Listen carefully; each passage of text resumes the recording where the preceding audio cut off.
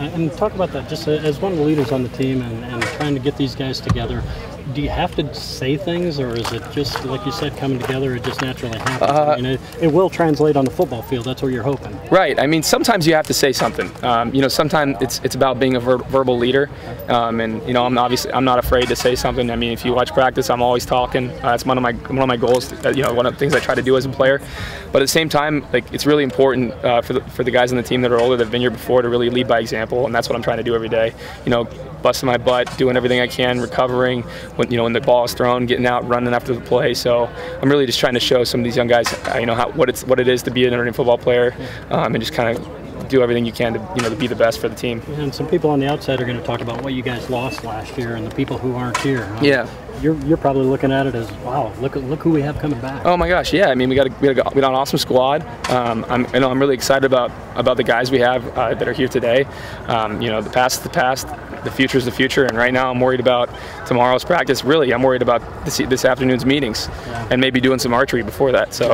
And finally, for me, just how excited you are just to be back on the practice field and with these guys. I know you got to do some things in the summer, but having the coach yell at you's got to feel good, huh? Oh yeah, man. I mean, just getting some of the rust out, and the first period we did, running around, I mean, it felt so good, and just, you know, I love these guys. Like, these guys are my brothers.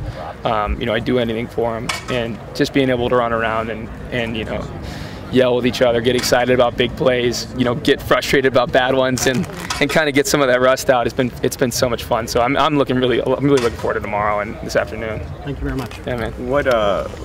How much has Jalen grown? You're next to him. How much has he grown over the last year? Tremendously. I mean, you know, last year he was a first-year player. You know, and this year he's really done a lot to, you know, really understand the defense, and he's done a lot of really good things. And I love playing with him. I love playing next to him. It's really nice having him next to me. So I have nothing but good things to say about Jalen. I mean, he's an incredibly intelligent player, incredibly talented, athletic player, and it's been awesome to play with him. If I told you this time last year you would be in the position you are right now, what would you have said?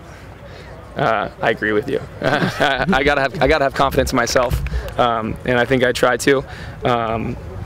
And you know, I don't think that at any point, like right now, that I have arrived. There is still so much time between now and Rice, and I just really want to get better for tomorrow's practice, because that's what I need to be for this team. I need to be the best player I can be, and I need to help bring everyone else along. So that's my goal.